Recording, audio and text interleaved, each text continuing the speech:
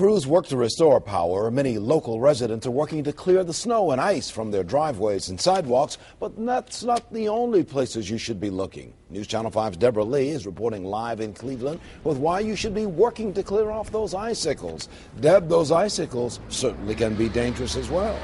Oh, they can be very dangerous. I know because I have a bunch of them on my house, and it looks like I have a lot of company. News Channel 5's videographer Dave Gopinski didn't have to drive far today to find many, many houses that have icicles hanging so low, some of them low enough to touch. Now, at Sutton Hardware, Pete Burke said the best thing to do is prevent them in the first place by using heated gutter cables. But, of course, it's a little bit too late for that now.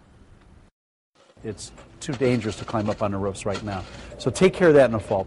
Use a roof rake, or a roof shovel to try and pull most of the snow down away from the gutter.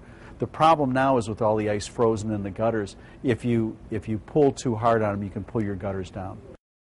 Now, if you were planning to throw rock salt up there, don't do that either, because Burke says it could cause problems and damage inside your house. You could call a roofer for assistance, but Burke's best advice is just let them thaw.